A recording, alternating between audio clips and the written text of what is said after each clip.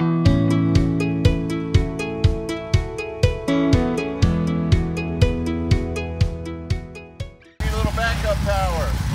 Check out this VSP Solar Generator. We're going to hook it up to this house because we're about to shut their power off for 2 days.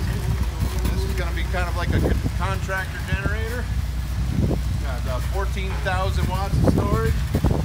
We're going to save their food. And it's got a little transmission in it so I can drive it because it's very heavy. We're going to bring it right into places. I haven't seen this one before. Look at that. He's not afraid to go fast either. She boogies up the hill, huh, boss?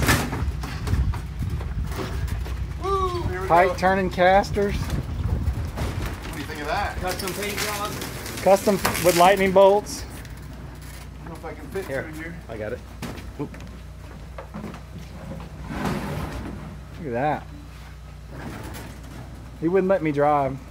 No way. I love that. It's self-powered, huh? It is. The green lighting, the lightning bolts make it go It's got faster. a transmission like on a golf cart on it. It does. Engineer 775 back with a VSP that's been on a job site for 5 days, and it's made a lot of people happy and able to do simple things from make coffee to keep their food from going bad. We've removed their electrical service here so they didn't have power, and we set up some temporary solar panels just to keep it charged, 1800 watts, and so it did great. And again, this thing has its own little transmission in it, so I actually drove it right here off my trailer, right up on the porch, start plugging things in. It actually charged the battery in the big generator so we could start that for temporary power. So I think it was a very successful installation, temporary install that made a lot of people happy and kept them caffeinated. So, all right, I don't know, there's a lot I could tell you about it, but 6,000 watt inverter, 240 volt output. We didn't use it on 220 for the job here, but we used the 110 volt output. We didn't max out the solar.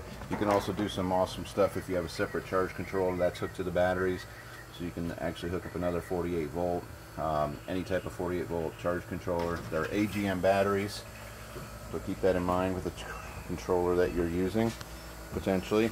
So nice, great use for the VSP this week. It really saved me. So, and it could be definitely used as an uninterrupted power supply with a grid tied system. There's a lot of potential other than just a temporary generator. Okay, got any questions, let me know. Engineer 775 signing out. It is rated at 14.4, I think, in terms of battery storage. 14.4 kW, 6,000 watt pure sine inverter. Has some other bells and whistles, and it drives. So it's been a great little unit. It's really worked well at this job site. Take the pressure off me to give these folks some power while we shut them down until I could get the utility to reconnect them.